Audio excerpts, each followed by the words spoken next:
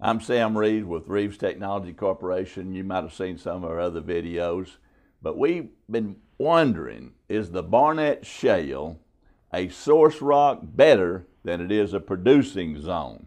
This is the Bossier Cotton Valley, and Bossier is another resource play, but this area is a high pressure area, 48,000 acres, made a half a TCF so far at 15 to 18,000 feet.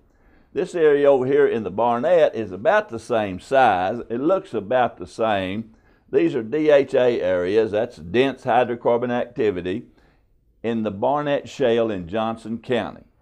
We were wondering, and so we went and did a study on all of these 1,000 wells in here to see what the production was like and see if they went through one of these DHA areas, if they were better wells than the other ones.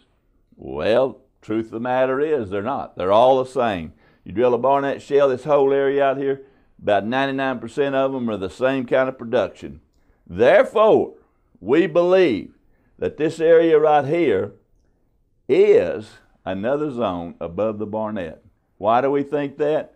I got with Billy Caldwell, PhD, one of the foremost advocates of the Barnett Shale, geologist, and he furnished me this map here, this log, and he said, Sam, there are zones above 3,000 feet that any one of them could produce a BCF of gas. And this particular well right here, listen, this well has made a half a BCF, Barnett Shale.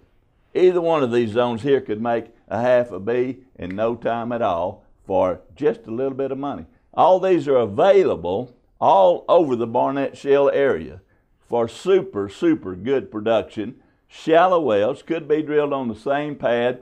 So my question again to you is, the Barnett Shale a good source rock or a good producer? Half a B in 5 years. One of these here zones could do it in 2. Look at all this right here. There is plenty to do in the Barnett. You got to turn loose of old thinking and say, hey, look, let's go try it.